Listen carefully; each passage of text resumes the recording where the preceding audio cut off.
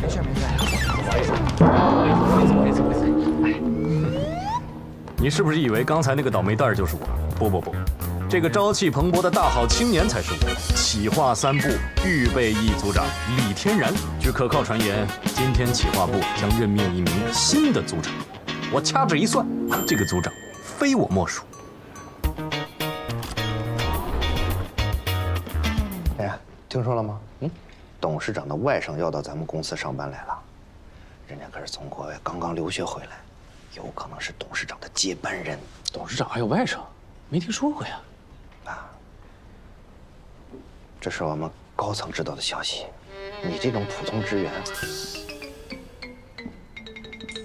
您好，请问这是企划3部吗？我是新来报道的职员，白马帅。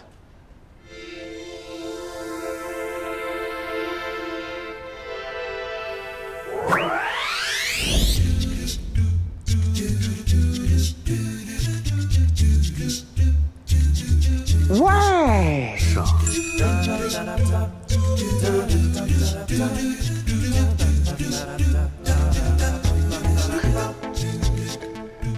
不会吧？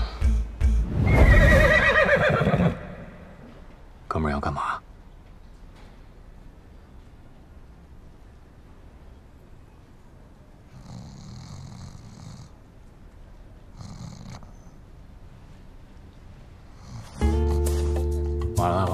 完了，记多人有难。上班时间可以睡觉吗？这就开始视察工作了，敲打记录长。哎 ，Jennifer， 我是企划3部的 Simon。对，关于 Q1的市场调研呢，我已经收到你的 report， 但是还有一些 questions 需要和你 check。啊，对，你在办公室等我，我们可 wait for a moment。上班时间干嘛呢？姚总监，我想请问一下，咱们一定是要用双语跟客户沟通吗？夹中文夹英文的比例大概是多少？如果我不用英文，用法语可以吗？连总监都敢讽刺。都行。淑妃，我现在上去找你，我心里有点屎。欢迎入职。谢谢。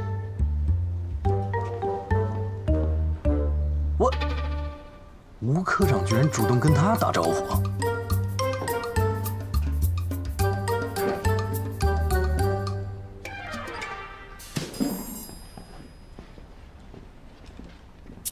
您好啊，李组长，我是白马帅，今天第1天上班啊。部长让我跟您多学习，有什么不懂的就问。请问组长，您这是要去？我喝咖啡啊。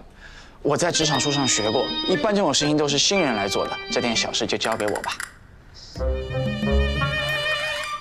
对了，早上您在公司门口也给我上了宝贵的一课，这些我都会好好记得的。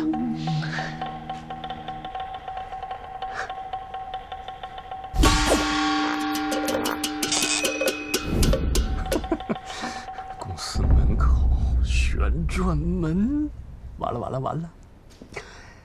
我这个组长怕是当不成了。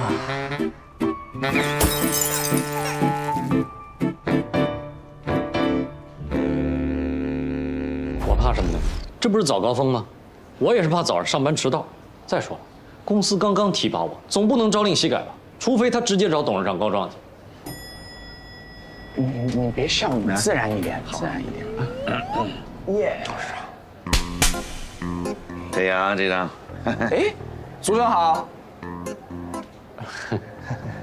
啊，这就是你刚才说的前辈啊。刚才说什么了？